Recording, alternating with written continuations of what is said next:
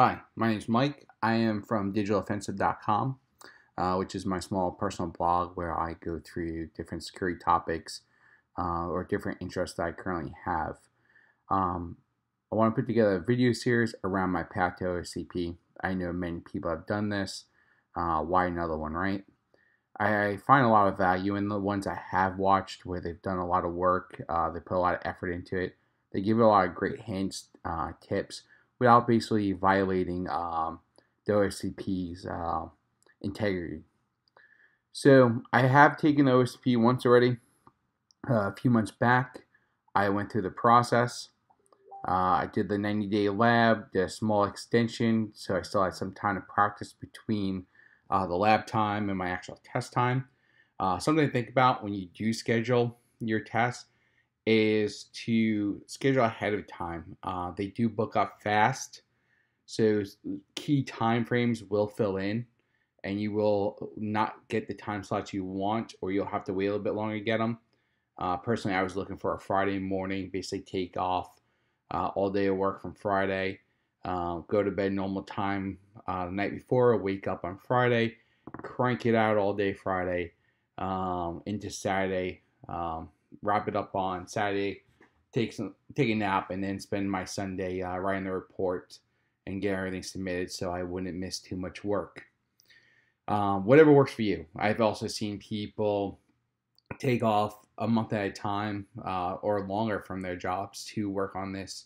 Personally, my first time around, I was spending, I would say, anywhere between 2 to 4 hours a night working on the labs, going through the material, and compromising machines.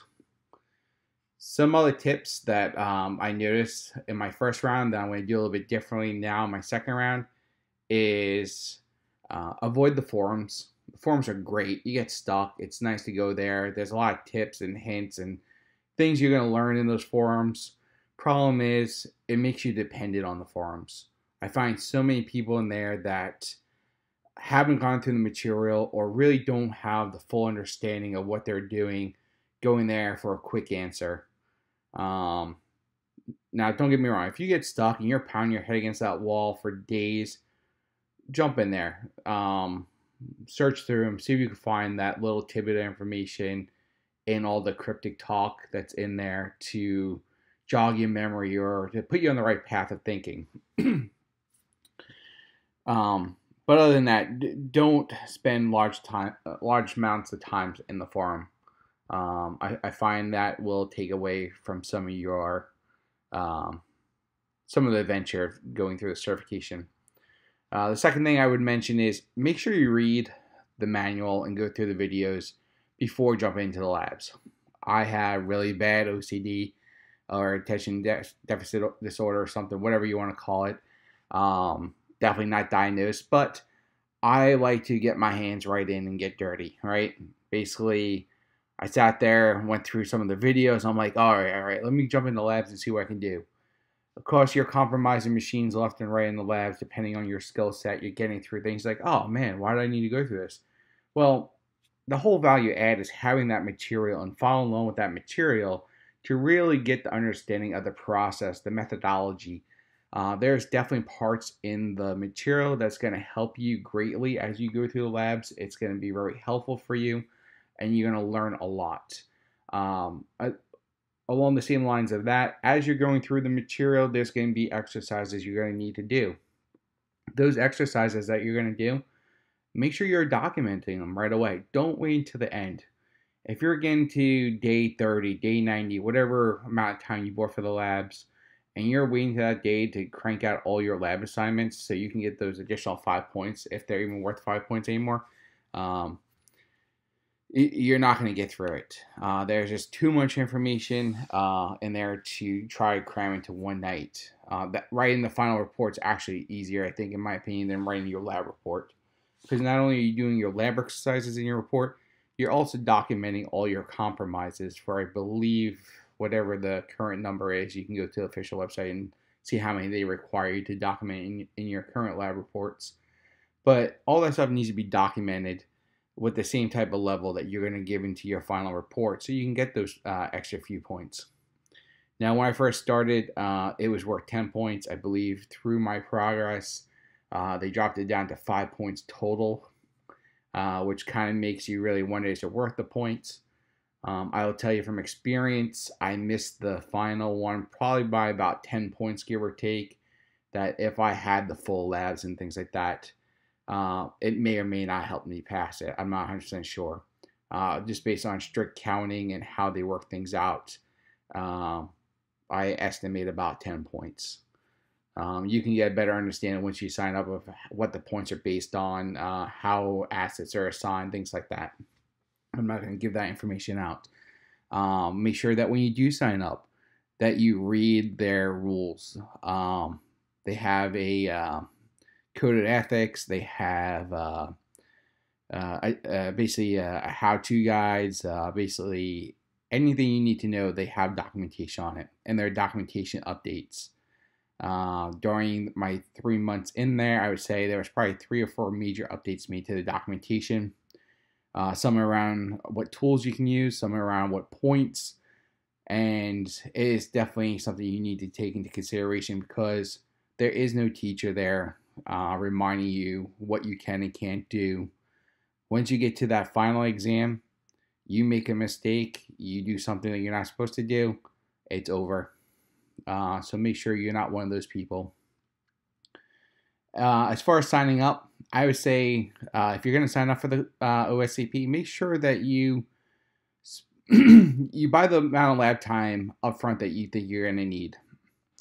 And the reason I say that is it's cheaper to buy the most amount long run than it is to buy it in smaller increments. If you buy the full 90 days, at the time I bought it was, I want to say around $1,800, give or take. Maybe a little bit less. I don't. $1,200, I think. Whatever it was, the amount if you go to renew is a little bit higher than what it would have been to just buy it. So it's worth buying the full 90 days. If you think you're gonna need 30 days only to get through everything, then buy yourself 60 days. Have that extra time to go back and play in there if you're able to ace it right away. If you think it's gonna take 60, get the 90. A lot of people don't plan properly, or life events come up. You have kids, you have children, you have a wife, a family, a job. All that stuff takes away from the time you're going to be able to spend in those labs. And then there's going to be some days where you just don't want to be in the labs. You're going to want to take a break and walk away from this. Let your mind clear. So with that being said, with my current path going forward, I am starting off with some non-OSP based virtual machines found on Vuln and a few other sites. I did find this awesome article on different OSCP training VMs that are hosted on Vuln, but here it gives you direct links right to them. So they have 10 directly linked right here. The first 2 got through them pretty easy. Actually, sorry, the first one I got through pretty easy. I haven't tried First Leaks yet. I'm actually working on Stapler right now, and I'll actually have my second video as that video about how to go from boot to root using Stapler. What I like about Stapler is it was released by, I believe you pronounce his name, Got Milk. For those who are in the OSCP or those that sign up for the OSCP, or just those in security, that name should sound familiar. He's all over the forums. He has a lot of great information on GitHub. He's one of the people that have gone through the OSCP without using any automated tools such as Metasploit. Basically, a lot of great information out on the internet released by him. So I decided to try, I'm going to try to go through his VM and see what type of attacks and information I can learn through going, trying to exploit that VM and get through that. Once I get through all these, I do have a advanced pen test class coming up. I had some credits that I got awarded to one of Joe McCrae's training sessions. I tried doing his intro to pen testing class. I'm a little too far advanced for that class. It was not very useful to me. The class was constantly getting rescheduled, so I dropped the class. They gave me some credit, try to get me come back. So I'm signing up for his advanced class. See if that's any better, any more interest to really give them a second view, a second shot at earning some business from me. So I will post about that as well as I go through that class. That class is scheduled for the week of February 5th, I believe it is. So we'll see. But once I get all settled down, I'm thinking around maybe the end of February, first week of March, I'm going to sign up for another 90 days in the OSCP labs and get my butt moving again. My goal this year is to get the OSCP. I don't want to keep saying I'm a candidate. I don't want to say I haven't got through yet. I want to be able to put that on my resume and put that to work for me. While it hasn't been a requirement in my current roles as a tester or doing security assessments, I think it's definitely a building block for bigger and better positions out there. Not saying I'm not making good money at my current positions, but there's always room for growth. And with that growth usually comes more responsibilities and more exciting projects that you can dig into. So if you're interested in anything I've said, feel free to follow me. Click on the subscribe button. I'm going to try to start getting videos up. It's been something that's been near and dear to my heart to try to do for a while now, and it's just been super busy. So let's see where this goes. If you have any questions, put the comments below or reach out to me directly. Thanks, and have a good one.